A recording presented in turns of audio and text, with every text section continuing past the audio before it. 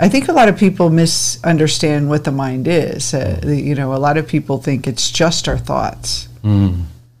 But there's so many things our mind is processing. It's not just thinking or beliefs. It's the way we interpret the senses. The senses give us this raw data, and the mind goes in and interprets it.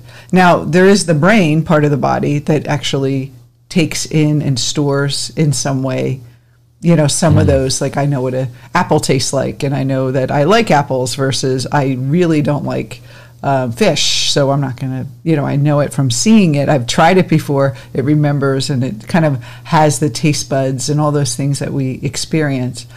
But the mind is kind of the interpretation in a way that it makes it good or bad. So the raw sense is this tastes salty or this tastes sweet, and then the mind decides, well, what does that mean?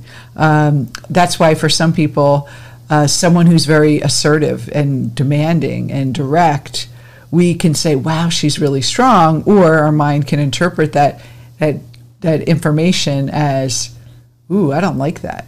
And so it's more than just the thinking that you don't like it, but what is the mind, what is the assumption the mind has made about that and the processing. So I think, you know, when I was a hypnotherapist, I did a lot of like changing your thoughts. And we, you know, of course it's better to think positive than being negative all the time.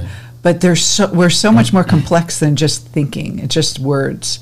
It's a sense of who we are, and it's assumptions of our relationship with that external stimuli and the world. And that's where philosophy comes from. It's the mind of that processes, but also is aware of maybe deeper concepts than just basic thinking.